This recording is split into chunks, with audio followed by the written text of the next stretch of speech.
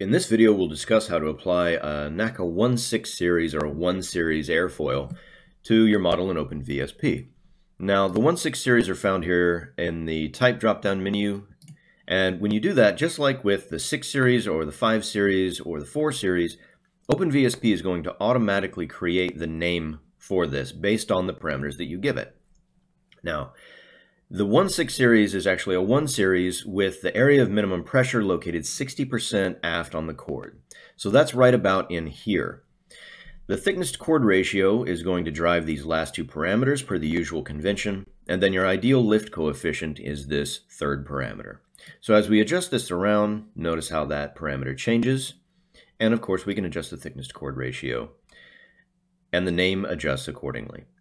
Now note, just like the 4 series, you can choose a sharp or a blunt trailing edge here, and you can also invert the airfoil. So that is the digit convention for a NACA 1.6 series and how you can apply that to a model in OpenVSP.